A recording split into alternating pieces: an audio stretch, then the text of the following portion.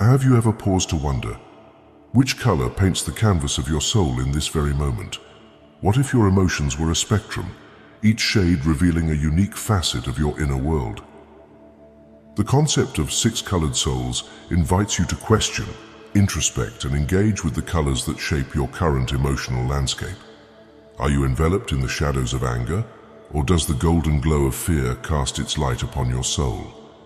As we delve into this captivating exploration, you're invited to take a moment to ponder, which color resonates with the whispers of your heart and the echoes of your thoughts? Let us embark on this soulful quest together, peeling back the layers to reveal the vibrant palette that lies within. Are you ready to unveil the color that mirrors your soul's current state? Let the journey of self-discovery begin. Let's explore the fascinating world of souls, where colors represent different qualities. Imagine there are 6 divisions based on colors, each with its own unique characteristics. Starting with the darker side, we have the black soul, followed by the blue soul and the gray soul. These 3 are said to bring out degenerative traits in humans. On the brighter side, we have the fiery red soul, the sunny yellow soul, and the pure white soul. These 3 are believed to embody purity and holiness. It's like a spectrum of colors, with some shades representing negativity and others radiating positivity. So, whether your soul shines bright like white or veers towards the darker hues, it's all part of this colorful journey of life. Imagine a person with a black aura, a dark force within. This individual is consumed by violence, anger, and a troubling lust. Their joy stems from causing harm, even if it means suffering a loss themselves.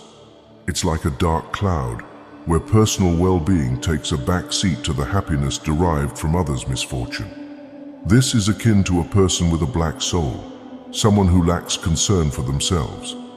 A story is told of a dying man who wished for his sons to fulfill a strange last request.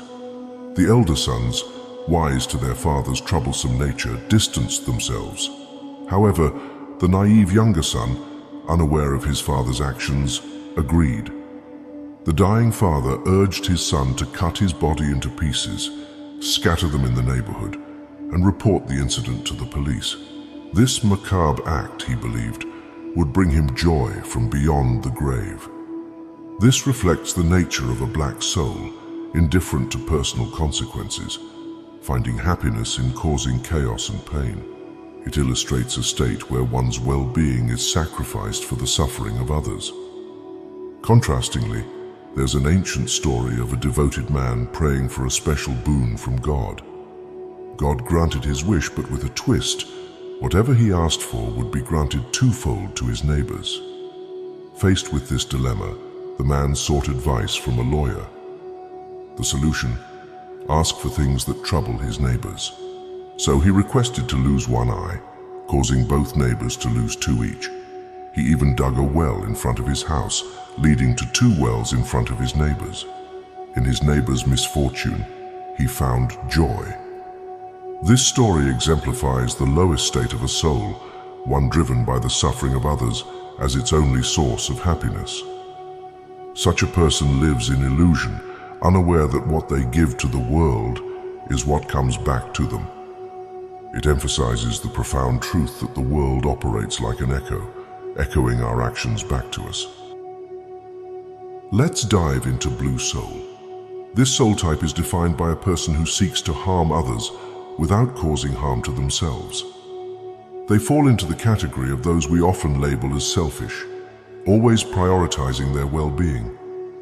The blue soul is someone who may harm you if it benefits them, yet they steer clear of causing harm to themselves. It's a delicate balance of self-interest, where their actions are driven by personal gain.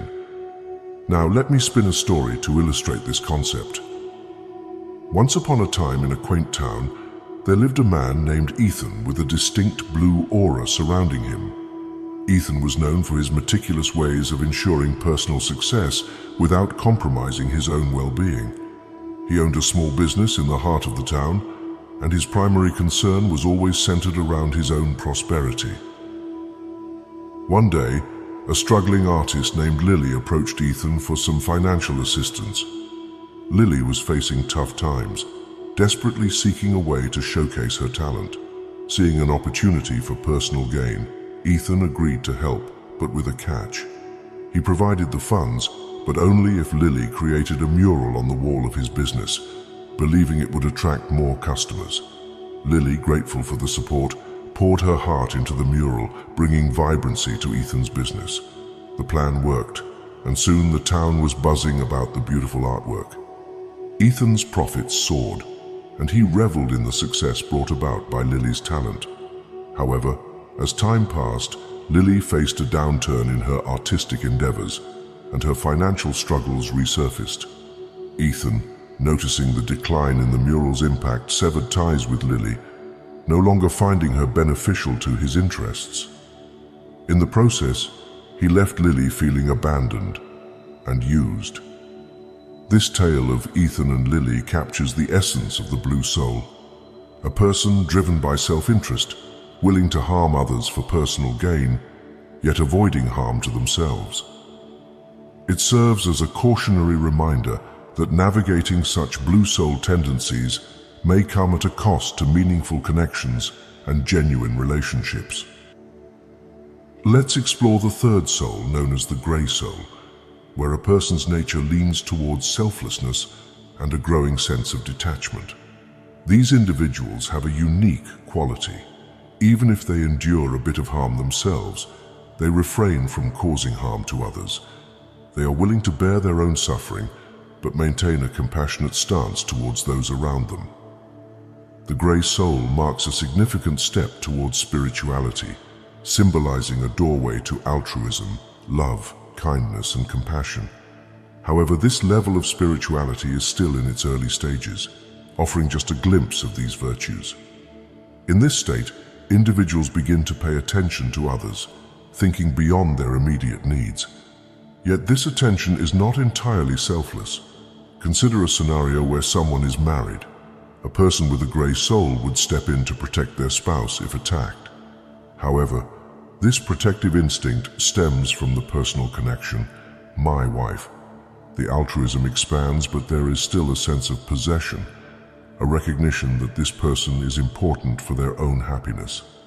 This love and concern extend to others, but if they discover that their spouse has been unfaithful or attached to someone else, all compassion, love, and kindness may dissipate. There is a deep-rooted selfishness, as the value placed on relationships is ultimately for the individual's benefit. The gray soul is a fascinating stage where selflessness begins to sprout, yet the journey towards true altruism and spiritual growth is still unfolding. It highlights the delicate balance between caring for others and acknowledging the personal attachments that shape our perspectives.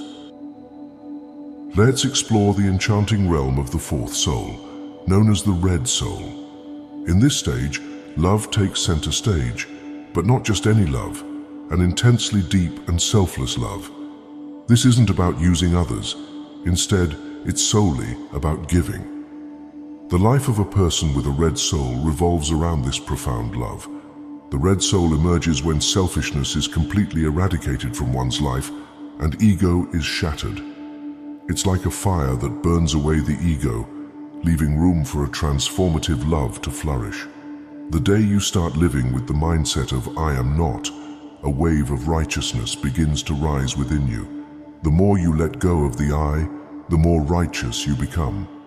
The concept of I is inherently linked to harming others. It thrives on suppressing others to bolster itself. Religion, in a spiritual sense, starts when we bid farewell to ego.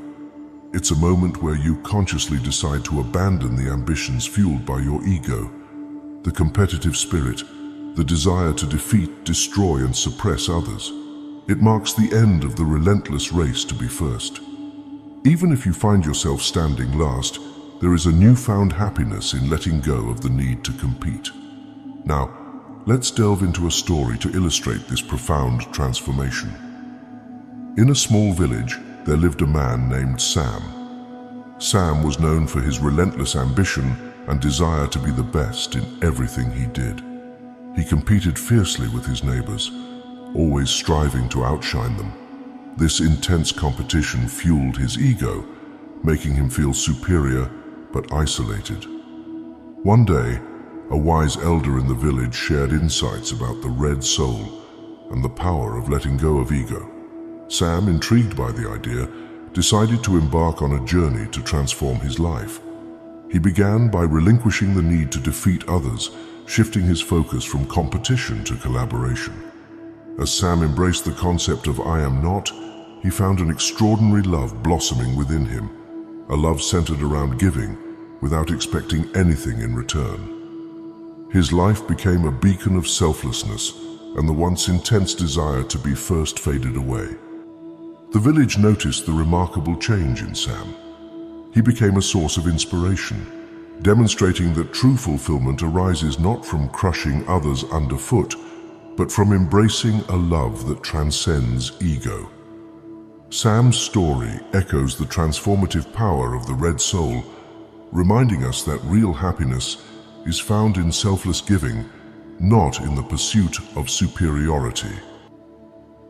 Now let's delve into the intriguing realm of the fifth soul, the yellow soul. Imagine the transformative journey from the fiery red soul to the serene yellow soul.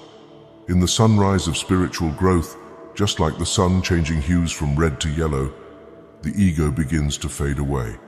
In this state, it's like the transition from a vibrant sunrise to the subtle glow of a golden morning. The yellow color symbolizes a shift in perspective. No longer driven by competition, struggle, or the need to compare with others, a person with a yellow soul finds satisfaction within themselves. It's a state of being where the world around seems less significant, as one starts living within themselves. Think of it as entering a meditative state. In the red soul phase, one is filled with love, where the self diminishes and others become important. The yellow soul takes it a step further. In this tranquil state, neither the self nor others hold prominence. Everything becomes calm, akin to the serene stillness of meditation. Picture this yellow state as a calm, silent, undisturbed color, much like pure gold. It lacks the excitement of red, but exudes a quiet brilliance. The red color represents the initial excitement, the first stage of this spiritual journey. Just as the sunrise gradually turns into the calmness of the golden morning, the yellow soul signifies a profound shift towards inner peace and a state of meditative tranquility. It's a stage where the boundaries between self and others fade away, and a serene, undisturbed calmness prevails. Now the final stage of the soul's journey, the white soul. Picture the serene moment when the yellow soul, like the setting sun, disperses and merges into a state of pure calmness. It's like the evening spreading after the sun has set, a tranquil, undisturbed state devoid of excitement. This state of pure tranquility is known as samadhi. In the evening, as the sun sets and night begins to unfold, there is a moment when everything becomes calm. It's during this time that all colors seem to blend into a pure, white essence. This white state signifies the culmination of the soul's journey from the mind's perspective. Consider it as the final stage of the mind, the white soul. It represents the thinnest veil remaining, soon to be lost. It is a state of ultimate purity and tranquility, where all the colors, thoughts, and excitement dissolve into a serene white canvas. Just like the evening unfolding after the sun sets, the white soul embodies a timeless, tranquil state, the pinnacle of the mind's evolution. In this moment, all agitation subsides, and the soul experiences the pure essence of existence. As we conclude this journey through the vibrant tapestry of soul colors, the question lingers: did you discover your soul's unique hue? Remember, the journey towards self-discovery is a profound one. Each color, from the dark black to the serene white, represents a stage in our spiritual growth. It's an intricate dance between ego and selflessness, excitement and tranquility. In the midst of life's challenges, uncertainties, and joys, may you find inspiration in the vibrant spectrum of your own soul. Embrace the lessons each color imparts, for it is through self-awareness that we embark on a journey towards genuine happiness and fulfillment. Take a moment to reflect on your own soul's colors. What resonates with you? Share your thoughts, insights, and the color you connect with in the comments below. Your journey may inspire others on their quest for self-discovery.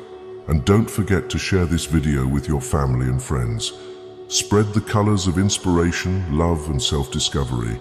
Let's create a ripple effect of positive energy, supporting one another on this beautiful journey called life.